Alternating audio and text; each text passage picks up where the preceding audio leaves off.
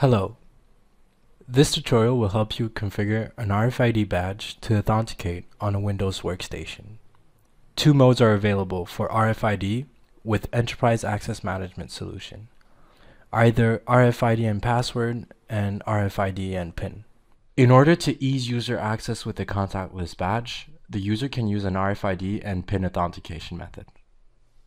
In this tutorial, we will focus on RFID and PIN configuration. So first, you need to configure the token management by editing the token manager structure file.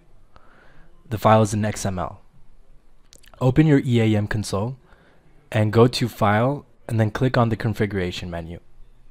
On the opened window, select the Authentication tab and browse the content to find the following token class. The token class ID should be RFID PCSC. In this section, make sure that the use PIN is configured to yes. If you need additional information on Token Manager, please refer to the presentation of Token Manager structure video. Now back to the EAM console. In the Smart Card menu, you can configure your different types of smart cards. Choose the RFID PCSC if you are using an RFID badge. Since the RFID badge is coupled with a PIN, the configuration of the PIN must be done through the Smart Card menu. The menu allows you to define the length of your PIN, as well as the authorized characters of the set you have chosen.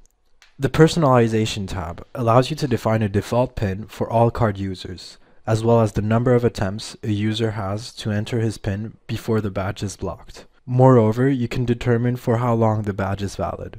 The Global tab helps you define when the PIN should be renewed. In the Access Point Security profile linked to your workstation, select the Security Services tab and authorize RFID PCSC authentication method.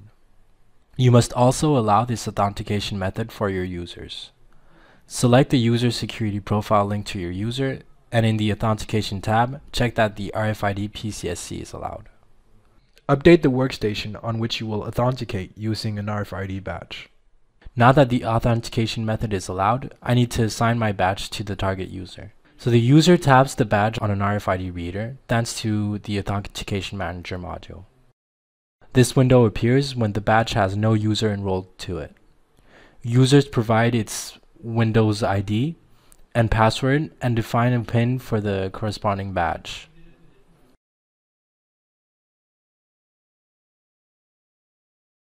The user can log his session by tapping his badge again.